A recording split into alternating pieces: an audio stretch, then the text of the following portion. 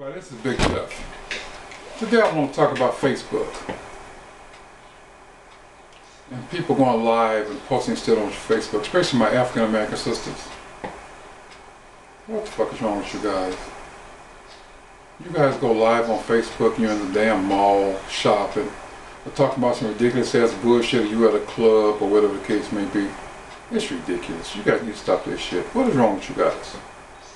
It never stops. I'm newly engaged. I never posted a picture of my fiance or anything like that on Facebook. I just put on there that my status is engaged.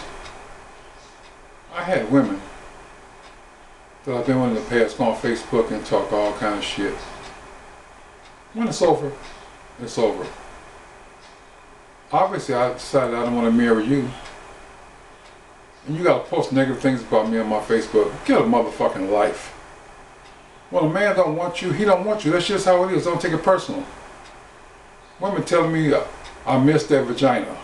It's the best vagina I ever had. Let me tell you something, sweetie. Vagina will not hold a man. It takes more than what you got between your legs or them two breasts you have. That's just a dime a dozen. It's ass and breasts everywhere. You are nothing special. It's about what you have inside your heart, your love, your caring for a man. So I want this is to all my exes. It's over. If I wanted you, I would have married you. I would have been engaged to you. Obviously something was wrong. I'm not putting you down. It just wasn't right. All of us know when somebody comes into their life that's the right person for them, and I chose somebody that's the right person for me. This is a picture of her. She's no spring chicken, but she's what I'm happy with. You must do what makes you happy, because if you're not happy, nobody's going to be happy around you. It's called life. Get over it. You women are something else. If you're not on Facebook showing your ass, you're on Facebook trying to destroy somebody's relationship. Because the man didn't want you, get over it. And as far as my ex relationships, I want to say this. A hit dog will holler, and a dog need a bone more than once.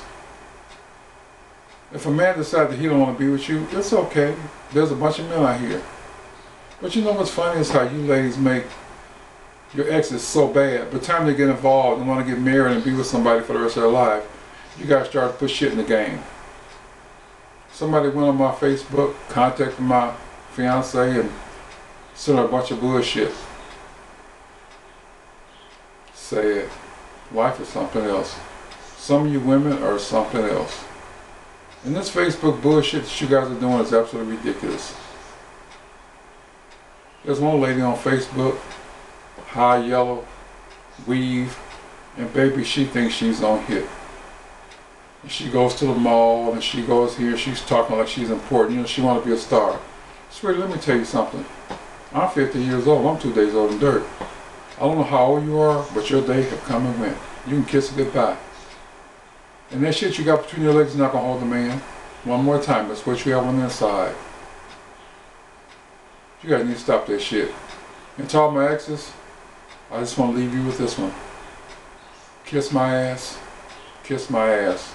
and kiss my ass.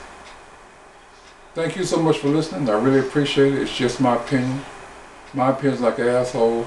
But one more time to everybody that's my ex, kiss my ass. Thank you so much for listening. I really appreciate it. I'm not trying to disrespect anybody.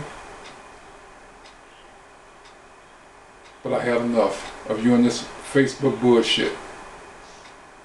Kiss my ass. To all my ex relationships that had something negative to say on Facebook about me. Thank you for listening. I really appreciate it. I love you too.